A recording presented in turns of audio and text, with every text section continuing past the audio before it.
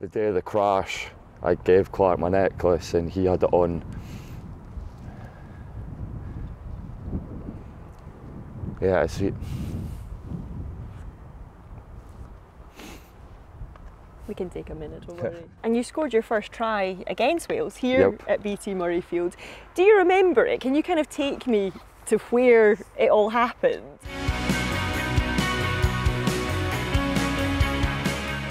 Well, Darcy, we're here at BT Murrayfield. It's the summer tour squad announcement. You're in that squad. Congratulations. Thank you very much. How does it feel? Yeah, no, absolutely buzzing. Hugely exciting for summer tour. It's going to Argentina and Chile. It's going to be very fun, something a bit different. We've never been over there. We've never played in Chile as the Scotland team, so it's yeah, massive challenge, especially with 3 Argentina tests.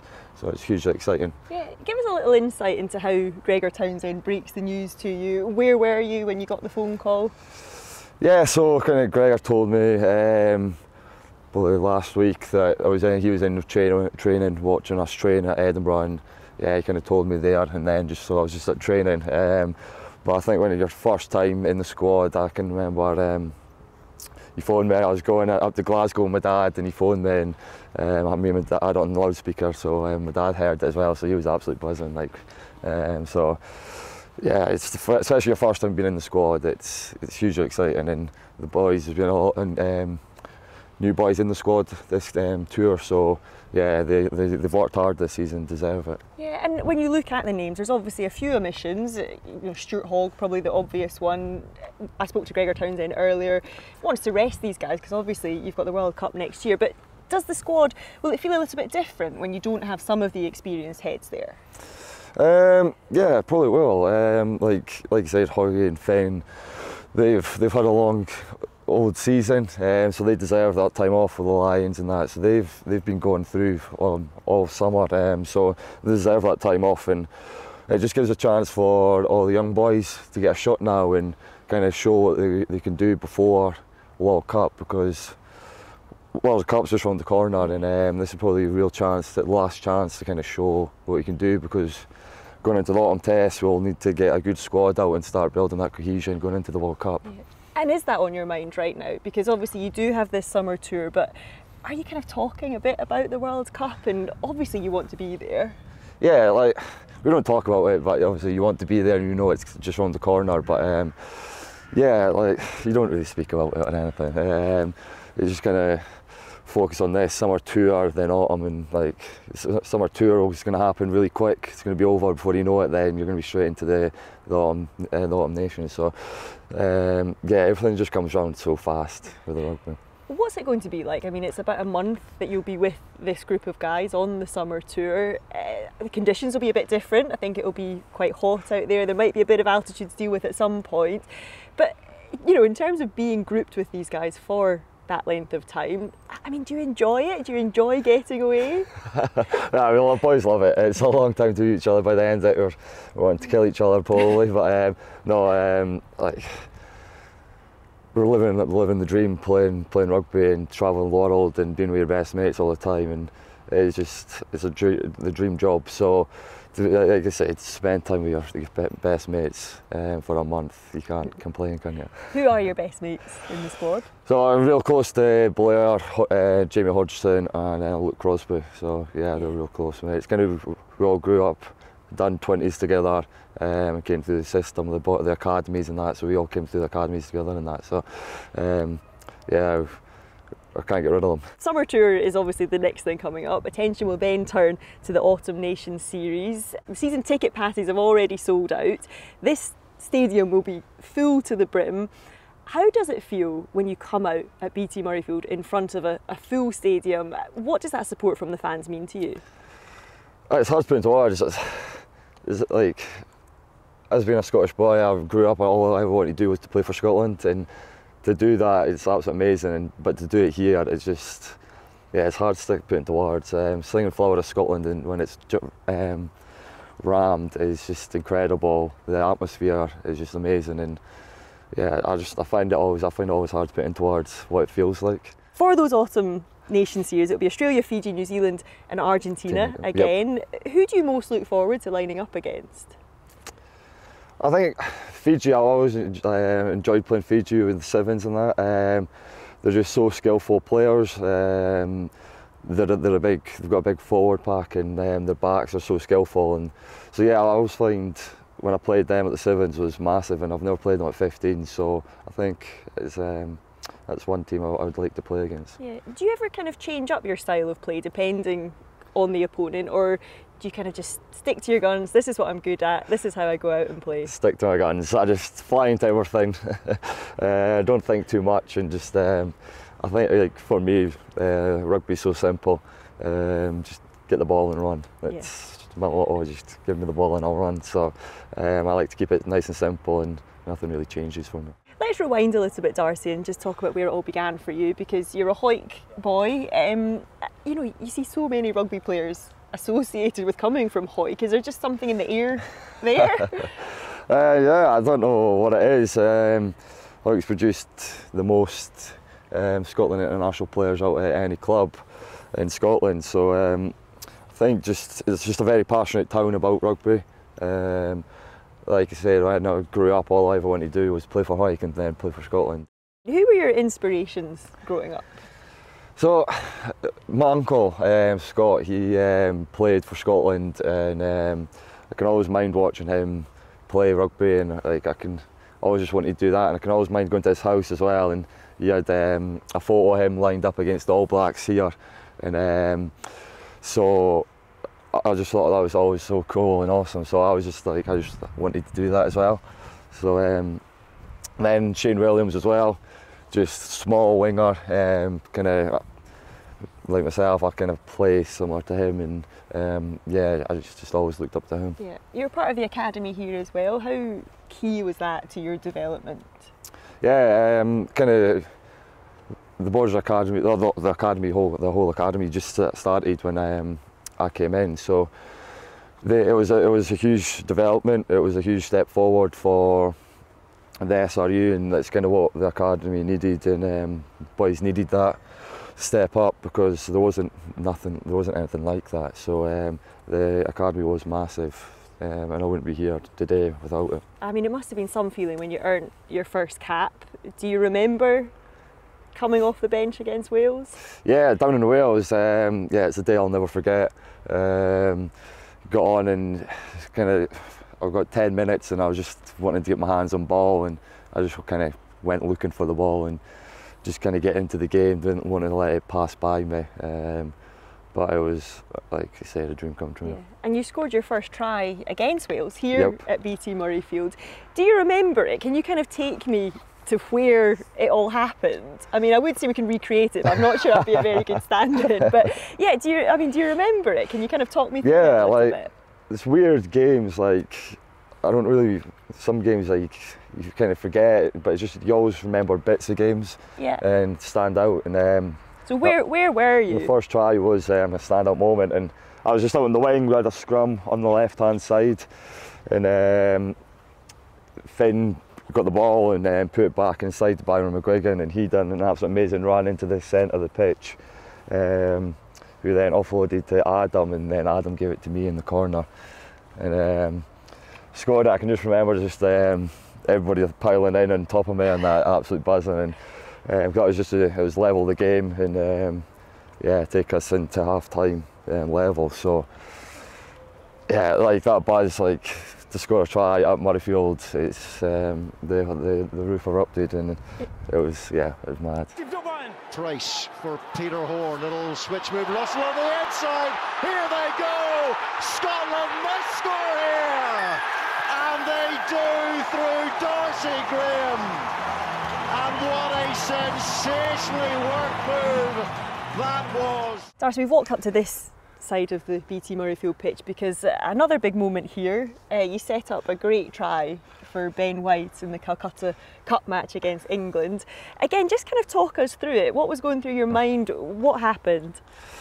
Yeah, I just got the ball off Hoggy and kind of went through the two defenders, and the space just opened up, and I just seen the winger coming forward, and like I say, I don't really think, I just do it, then think after, and people were saying I teed him up perfectly, but I didn't even mean to do anything.